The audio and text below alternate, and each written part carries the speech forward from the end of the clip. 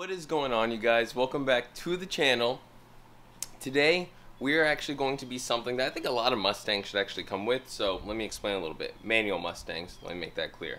So from the factory, Ford gives you a plastic clutch line basically, and over time the plastic, with how much heat it starts taking, it starts to warp and kind of do its own thing, which if you notice, I noticed it on my car and on my GT when I had headers. It was kind of a big deal.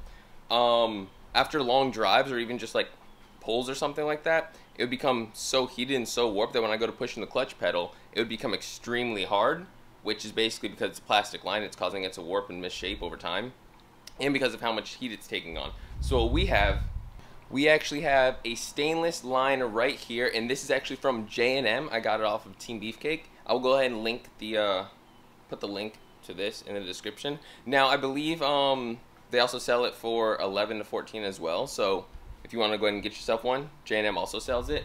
I mean, I had Ford Performance on the last car and it's almost literally like the same thing. So basically what this is gonna do, it's gonna be a metal line instead of plastic, so when it takes on all that heat coming in from the engine bay, and if you have headers or anything else causing a lot more heat to be into the engine bay, it's not gonna cause the line to warp. It's gonna keep your clutch pedal a lot more consistent and a lot more linear. So let's go ahead, get this car jacked up, and let's get started on the install.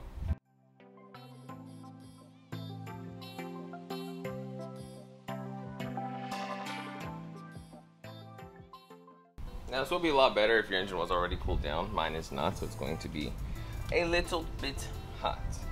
But let me see if I can get an angle on this. Oh, there we go. So, let me grab a light here. Over here, into the engine bay, you can see the master cylinder. Right below the master cylinder, there's going to be that line right there. Let me try to zoom in on it for you. Right there. That one, that's kind of in focus right there. Yeah, right there. So that actually has a tension clip on it. You kind of see the clip right there.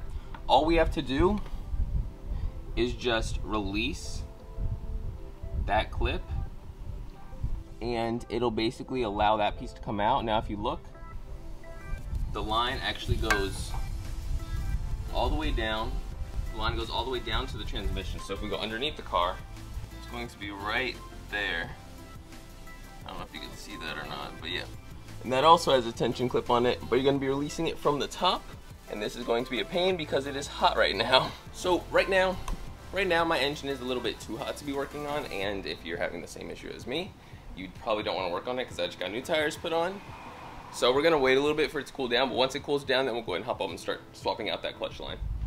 It's been about 30 minutes now, so what we're going to do is we are going to go ahead and start. So basically, if you want to remove, if you have a strut tire brace and you want to remove it, you can. For me, it's not really too much in the way, but how do I do this? There's going to be a clip on the clutch line basically, and you have to use a flathead or some kind of pick or something to just basically pop it out of place. Don't pull it off, it's extremely fragile, and if your engine is warm or the clip is warm, it's very possible that it could break. It's happened to me before. All you have to do is just pop it out of place and allow the clutch line to basically come out. Don't exactly do it just yet. You definitely want to do the top first before you do the bottom, or else fluid is just going to be leaking consistently from the bottom.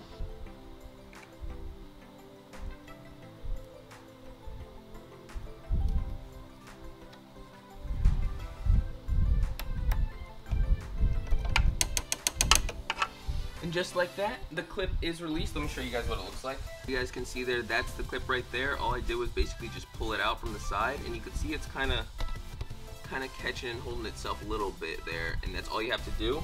Don't go ahead and remove the clip entirely, because if you do, you're just going to make your life even more of a headache trying to get this thing out.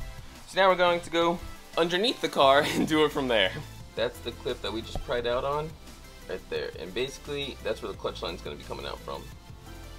Now don't remove the bottom just yet.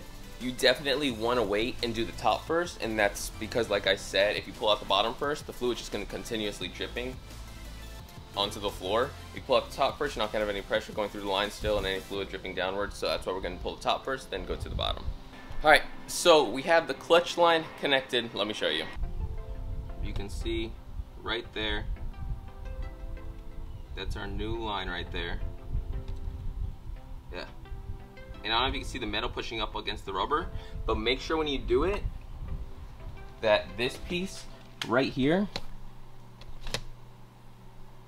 this piece, is flush up against both mounts. Same thing for underneath the car. Underneath the car, what I did is I actually took out the 2 bolts to the transmission mount and allowed the left side to drop a little bit. So I just got to go put those back in.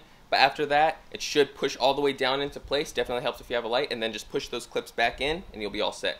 Now what we have to do is basically just bleed the clutch. So what we're going to do here, just loosen the cap on this. There we go. How I check brake fluid usually, I take a light, I stick it on there, and you can see that right there is our max. Maybe you can't see. Well, that right there is our max line, and you can see partially our fluid is sitting right about there, so we are gonna have to add some fluid to it, only because of how much fluid had dropped. So grab your fluid and let's add it in. All right, we have our fluid in. Now here's the fun part. Now is the time to actually bleed the clutch. So to do this, what we literally have to do here, we literally have to sit here, push in the clutch pedal. It's super light now, and you just have to keep pumping. As you do this, make sure no clutch fluid is squirting out from up top or at the bottom either, so I'm gonna do a few pumps. Check underneath the car. We look good. Check up top of the car. Top of the car is good as well. No leaks, so we're just gonna keep pumping. This is going to be a huge workout, and it's going to take a while, so I'm going to skip to when it starts actually getting pressure again. Now our pedal's coming back, because if I let it go, it should basically come back up now. So, just to give you an idea, that took probably about a few minutes. I don't actually know how long it took. So if you're doing it and you realize you're not feeling anything, just give it a few more minutes. As long as there's no leaks, you should be fine. So now I'm just going to hop in the car, still continue to pump it, but I'm actually going to do it with my foot now since it's actually returning to its original position. So now we have to do that. Alright you guys, so we have the clutch completely bled. I rolled out the car here. The car drives perfectly fine. You're going to notice as you start to drive it maybe, the clutch will start to get loose again. Just keep pumping it. It's going to take a little bit, probably maybe about a day, I'd say. I'd probably notice it. That's when it really starts to come back. If you need to get more fluid, go ahead and do that. And if you still need to bleed it out, make sure to pop off the cap, let out any pressure that's still in the system, bleed it out, and then go and top it off to hold the pressure in there. Other than that, guys, that is it for replacing the clutch line. That is also going to be it for this video. Like I said, I'm going to go ahead and put a link down to the clutch line that I used. Like I said, it was from Team Beefcake. And I do believe they also sell 11 to 14 lines as well, if I'm not mistaken. It's a great upgrade. I mean, the Ford Performance line is almost like $300, and this is basically like the same exact thing from what I've noticed from the Ford Performance one, but for literally a third of the cost. So that's a huge difference there. But I'll go ahead and drop the link in the description at the bottom there. And if you guys have any questions, comments, or concerns, feel free to drop a comment or shoot me a message on Instagram. I'll be gladly able to help you guys. Thank you guys so much for watching. Feel free to like, subscribe, and I'll see you guys next time.